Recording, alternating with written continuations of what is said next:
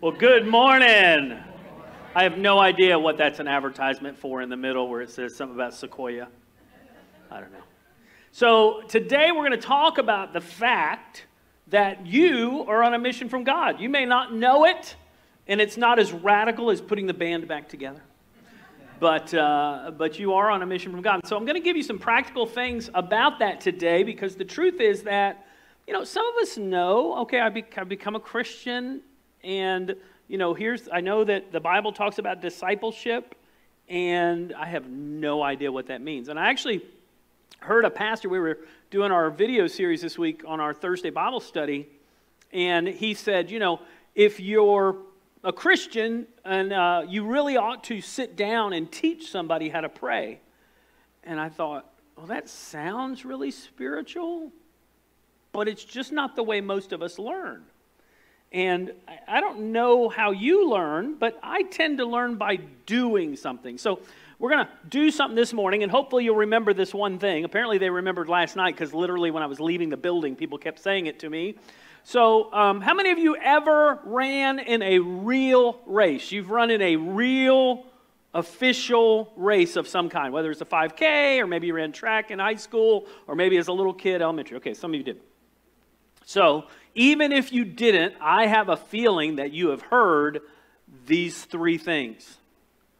And it goes like this. And you're going to say the last one if you know it, okay? So it goes like this. It goes, on your mark, get set. Go.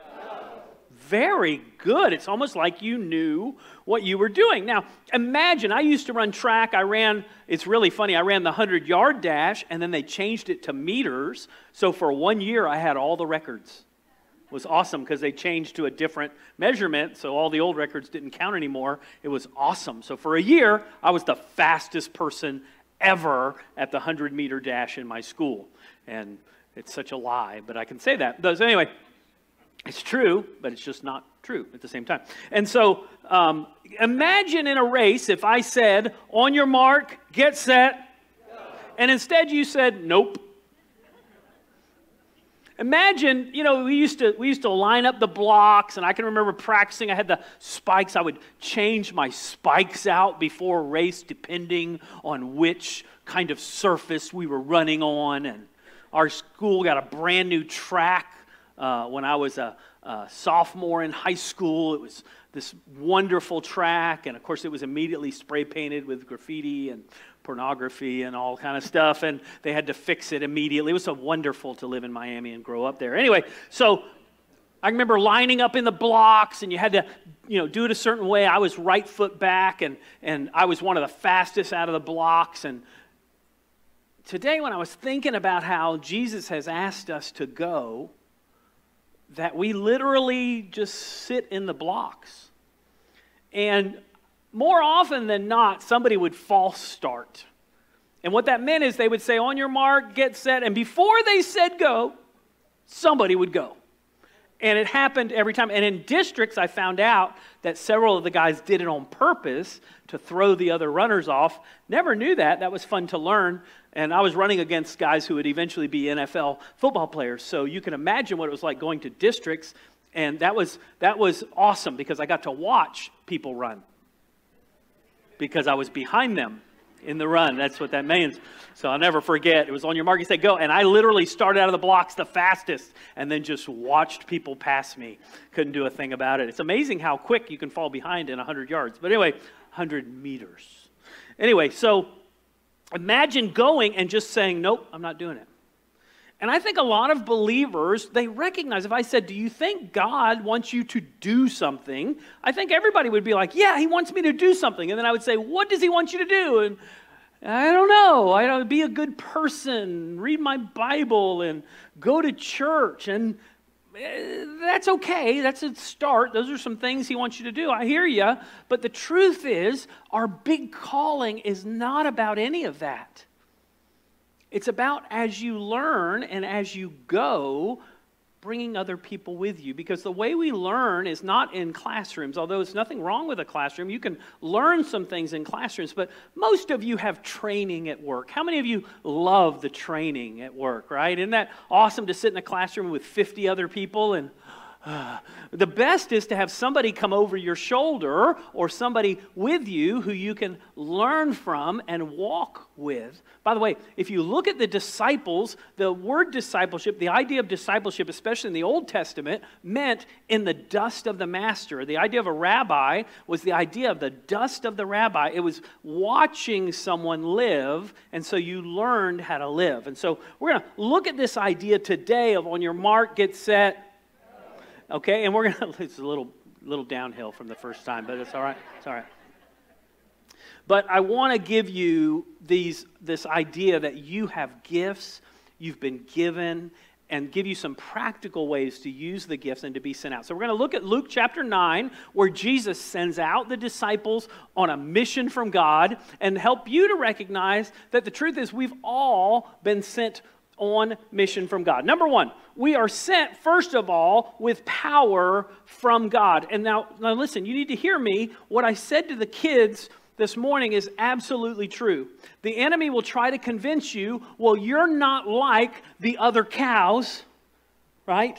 You're not like the other people, therefore God can't use you. No, everybody's different. You've created in the image of God, but that doesn't mean that you're as mellow as somebody else or you're as hyper as somebody else. Maybe you're opposite of me and you would never get up front here to talk to people. Well, that doesn't mean you can't be used by God. He sends everyone with his power. How do I know that? Because here's what it says in Luke chapter 9. All the disciples had their own personalities, and yet it says this.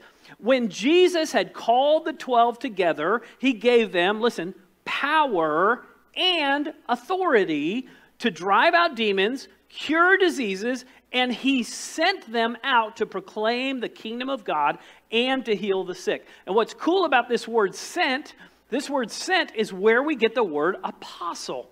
Every once in a while, somebody will come to me, and we talk about the 12 apostles or the 12 disciples, right? Somebody will come to me and say, hey, I went to a church that has apostles. Well, tell me about that. And I go, what do you want me to tell you about that?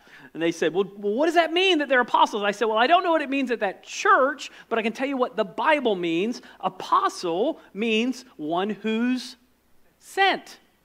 Right? And so we would look today at apostles, and they would be mainly missionaries, people who are sent from one place to another. We would say those are our apostles. In some churches, they use the word apostle like it's some super spiritual word, and if somehow you're an apostle, you're more important than the other people in that church, and you get to tell everybody else what to do. It was exactly scripturally the opposite of that. An apostle basically went out to serve their community and to serve other people. And that's what Jesus sent the disciples to do. He gave them power. And yet the enemy tries to convince you, but you're not like other people. You don't have gifts. You don't have talents. How are you going to change anybody? And the enemy comes to us. It would be like, do you remember Andre the Giant? Remember Princess Bride? One of my favorite scenes in Princess Bride is when Andre the Giant is wrestling Wesley. And if you look at one scene, you will see Andre the Giant's hands near Wesley's head. It is the most amazing thing I've ever seen in my life because the palm of Andre the Giant's hand is bigger. The palm, without the fingers, the palm is bigger than Wesley's head. And when I see that, I go, oh my gosh, what would it have been like to even film with the guy? You just climb on top of him like it's no big deal. He doesn't even know you're there. And I thought, what if Danny DeVito showed up on set one day, walked up to Andre the Giant, put his finger in his chest and said, who do you think you are? And imagine if Andre the Giant just let him push him around. Imagine if Andre the Giant said, yes, Mr. DeVito, whatever you need. You would be like, just wot him away. And yet, when the enemy attacks you, you know, the Bible says, greater is he that is in you than he that is in the world. You have authority of Andre the Giant, and Satan is Danny DeVito. And you're worried about Danny DeVito. And you're letting the enemy talk to you and tell you you're not worthy, you don't matter, they don't like you. You don't like you, right?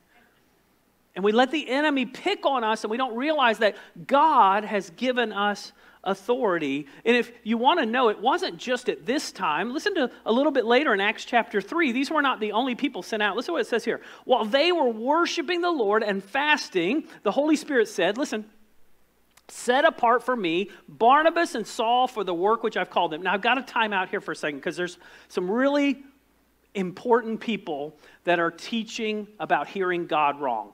I don't know a nicer way to say that. And there's two extremes to that.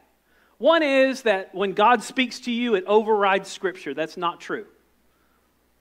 The other is God doesn't speak to people at all outside of Scripture. That's absolutely not true. How do I know that?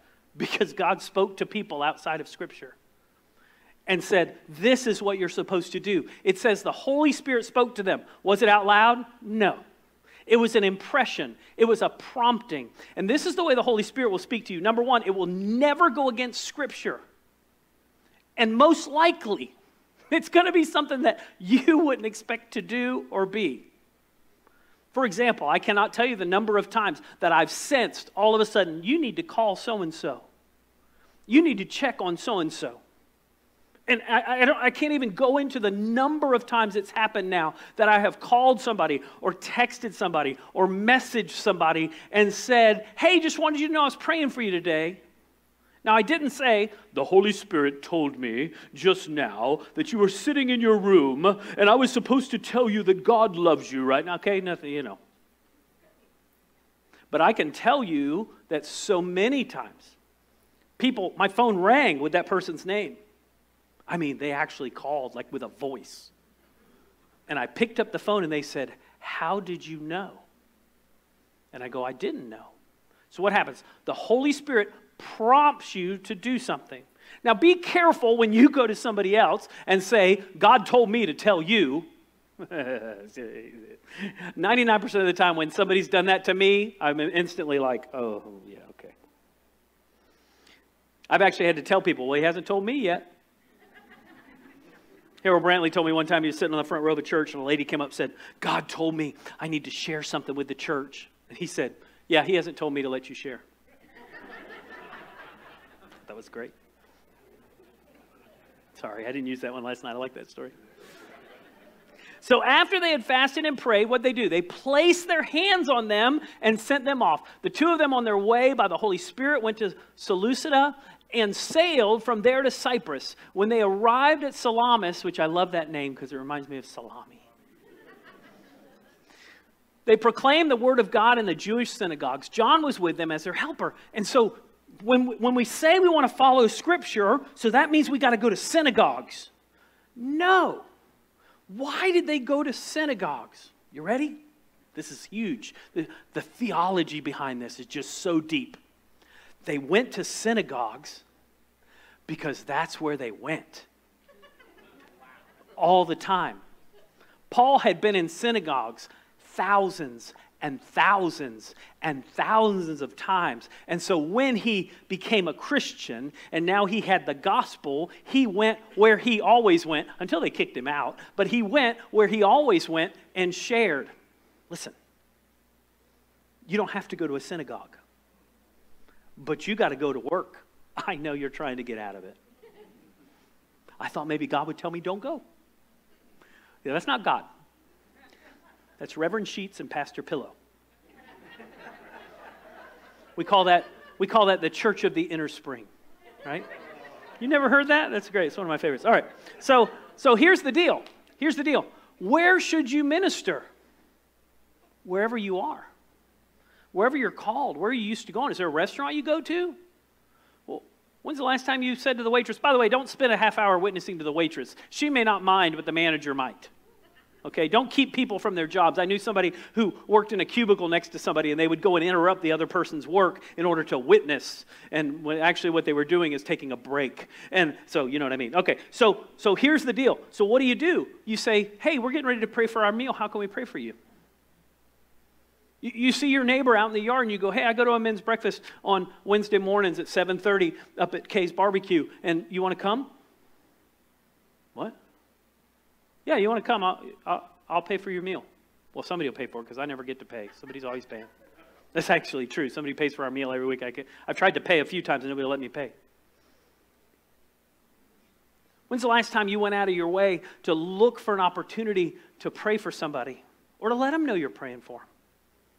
I encourage you, if you have children that are far from the Lord, you don't have to be super spiritual with them. They know everything you believe, most likely. You've probably told them 42 times. But you know what? Before you hang up, you can say, hey, I just want you to know I'm praying for you. I have friends who are atheists. When I tell them I'm praying for them, you know what they say? Thank you. I've only a couple of times in my life, a few times, I've been a pastor for like 30-something years now. Man, I'm old. 30-something years now. I know, you're like 30-something, that's nothing, right? So I've been pastor long enough that every once in a while I say to somebody, I'm praying for you, and they go, I don't need that. I don't need anybody to pray for me. Well, then I'm praying for you really hard. No, I don't say that. And what I want to say is, okay, I won't, but I don't, you know. I have lots of sarcasm, passive aggressiveness. I learned it from my family. We're Irish.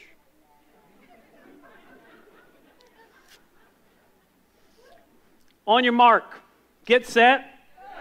All right, here's your first thing. God has empowered me to minister to others. God has empowered me to minister to others. So when's the last time you said, God, would you use me this week? If you pray a prayer like that, can I tell you what's going to happen? God's going to use you this week. I often feel like that cow I saw this morning. I know that's a shocker to you guys. You know how many times in my life I've been told to be quiet? You know how many times in my life I was told to be still? Exodus 14:14 is one of the hardest verses for me. Be still is what it says. And yet, God uses my noise. And God uses that brain of mine that just keeps running and running and running and running. And God will use you. You may not be the hyper cow. Maybe you're the mellow cow. By the way, don't tell your wife she's a mellow cow. That is really bad. Beautiful fawn. You're a beautiful fawn, honey. Number 2. I better move along. Number 2. We are sent as His ambassadors. We're sent as His ambassadors. So we represent Him. You know, one of the awesome things, I have a friend who owns a restaurant in Orlando named Norman's. And Norman's the chef there. I don't know if you ever heard of that restaurant, but it's a great restaurant. And my friend actually messaged me and said, I want you to go to my restaurant and meals on me. I walked in the restaurant and I said, I'm Eric Brookins and I'm here. And I mean, I hadn't finished the sentence. There were people running at me. They took me to like the best table in the restaurant. They fed me the best food. Everything was on the house. The chef came out and talked to me. Asked me how I liked everything. I suddenly was like the owner of the restaurant. Why? Because the owner of the restaurant said, take care of him. When you're sent out in Jesus' name, God says, take care of him.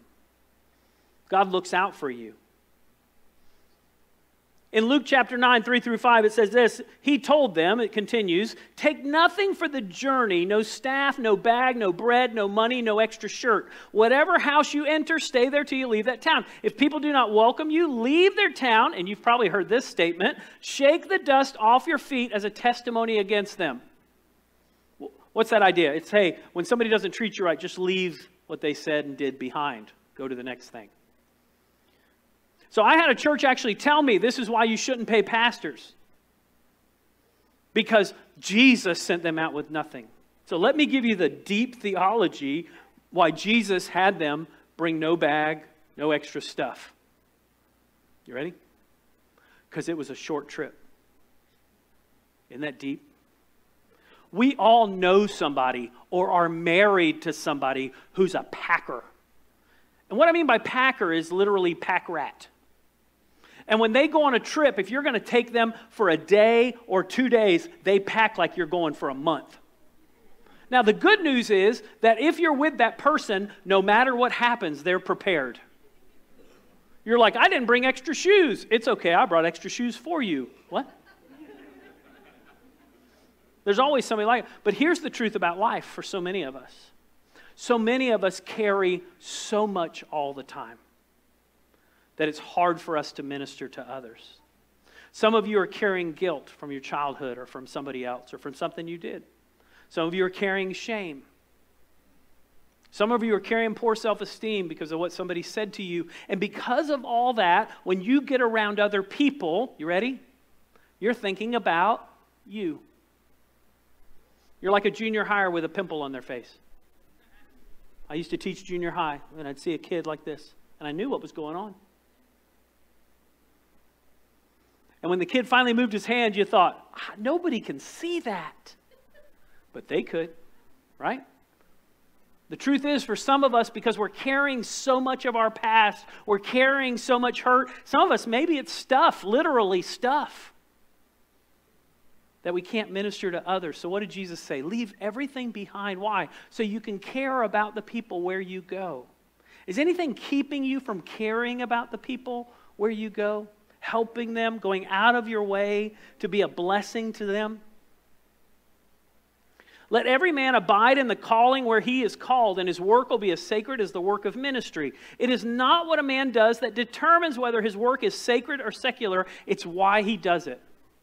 So if you go to work and say, God, use me, guess what? You're a minister. You may not be a pastor, but you're a minister. You should be a minister. You have people to minister to. There are people in your life. You ready? You are called to minister to them. Some of them I will never meet. And if I did meet them, they wouldn't like me anyway. But you're near them. And so God's called you to minister to them.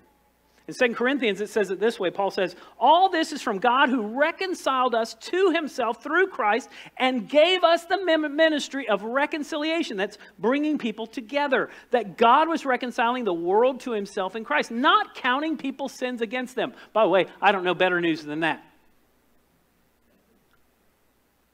And he has committed us the message of reconciliation. We are therefore Christ's ambassadors. As though God were making his appeal through us, we implore you on Christ's behalf, be reconciled to God.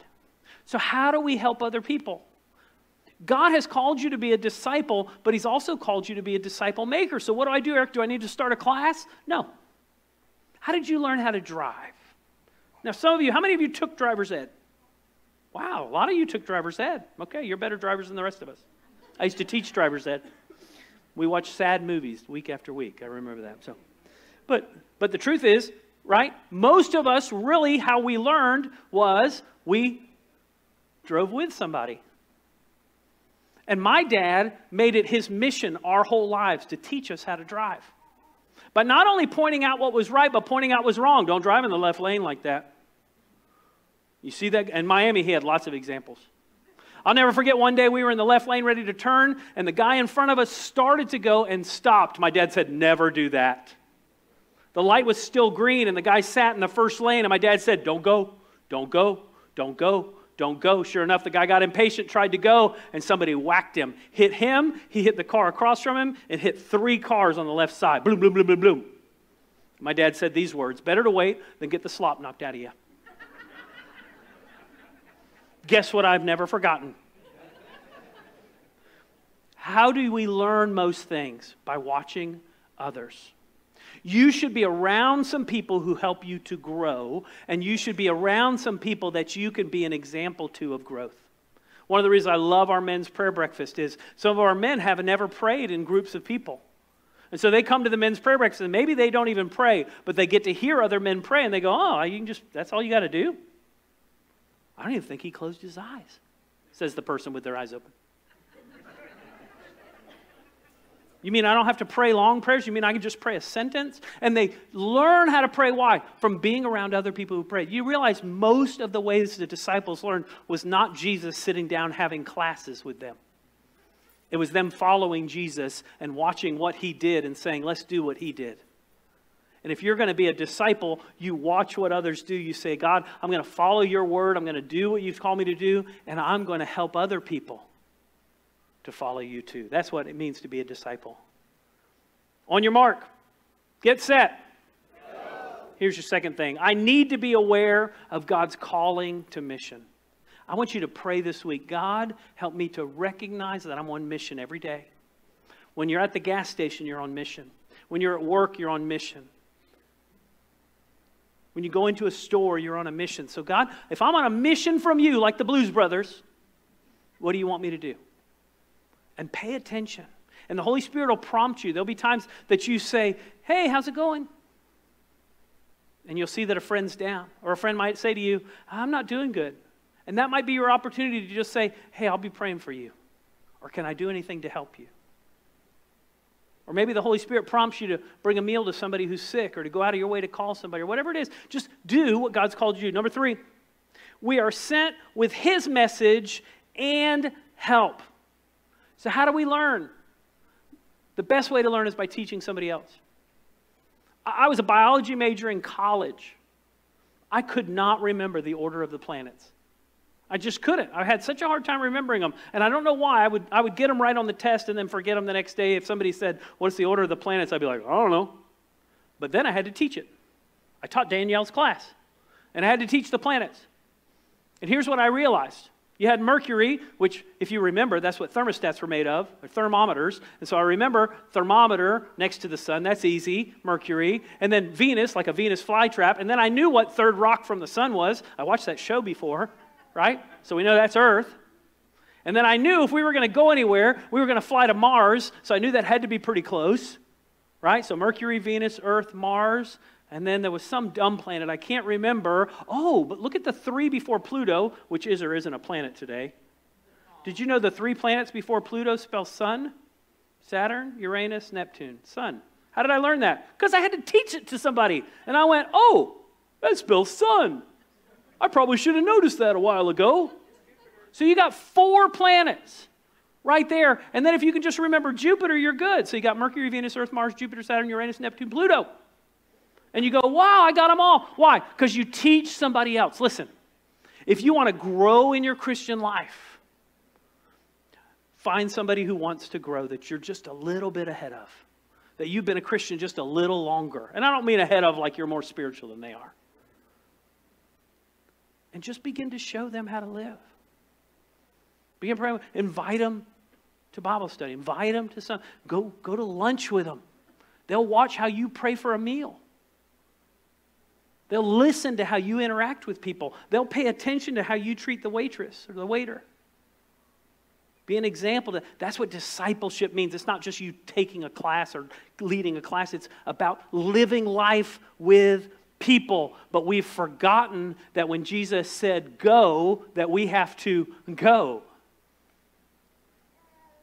Can't just keep sitting at home. Luke 9:6, so they set out and went from village to village proclaiming the good news and healing people everywhere. That word set out basically is where we get the word exit. They exited. In a minute, in just a couple of minutes, you're going to leave here. And that's where your mission begins. Whatever you do next. And it could be while I was talking today, God put somebody on your heart that you can pray for. I want to encourage you to pray for them. Do you know anybody who's sick? Pray for them. Eric, I don't know anybody who's physically sick. Do you know somebody who's emotionally sick? Do you know somebody who's spiritually sick? Start praying for them. God has given you the power to pray for people, and God can change their life. Who have you given up on praying for? Start praying for them. Leave your past behind. Leave your regrets behind. Lay your sins at the feet of Jesus. Travel light and love the people around you. Listen to what Jesus said to his disciples, Matthew 28. Then Jesus came to them and said, all authority in heaven and on earth have been given to me. Therefore, go and make disciples of all nations, baptizing them in the name of the Father, Son, and Holy Spirit, teaching them to obey everything I've commanded you. And surely I'm with you always to the end of the age. You're not doing this on your own. God is with you. On your mark, get set. I've been sent as a disciple maker. Last Saturday or Sunday, Charles Stanley passed away. He's about 90. And his son wrote on Twitter and a few other places that when he went to see his dad the last time on Saturday, that normally he said to his dad, hey, can I pray for you? And this time his dad said, let me pray for you. And he prayed with Andy, who's another pastor, and then he said to him, Andy, I just want you to know, I'm so proud of you. Now, Andy Stanley could have talked about the hundreds and thousands of people that have become Christians because of Charles Stanley. He could have talked about all the presidents and all the important people that he influenced. But you know what Andy Stanley talked about? What his dad said to him. Listen, you may not feel like the most important person in the world. But there are people who you need to say, I'm proud of you. There are people around you who maybe you can say, can I help you? Can I pray for you? Can I encourage you? And it'll be a bigger deal than any TV pastor, any pastor they see or hear, because you'll be ministering to them. God has called you on a mission. So look for ways to fulfill that mission this week. If you're here today and you've never given your life to Jesus Christ, you can do that before you leave today. You can surrender your life to Him, knowing that Jesus died to pay for our sins. We're messed up. We're broken. And when we say, Jesus, I surrender my life to you, I want to follow you the rest of my life. When we say that and mean it, the Bible says He takes our sins and gives us His righteousness. He gives us power to live. And you're called to a mission. So if you want to talk about that after service, I'll be here. I'd love to pray with you about being a Christian. Maybe you're here today and there's somebody God put on your heart. Hey, you're on a mission. Make sure you go and don't just stay. Let's pray. Father, thank you for this time today. Thank you for your word, your power, your strength. I thank you that you've called us to ministry. Lord, I thank you that you've called us to do and to serve and to go. Lord, help us to go. Help us to do what you've called us to do. Help us to be sensitive to your Spirit and your power. Lord, thank you for this time today. Bless each one. In Jesus' name, amen.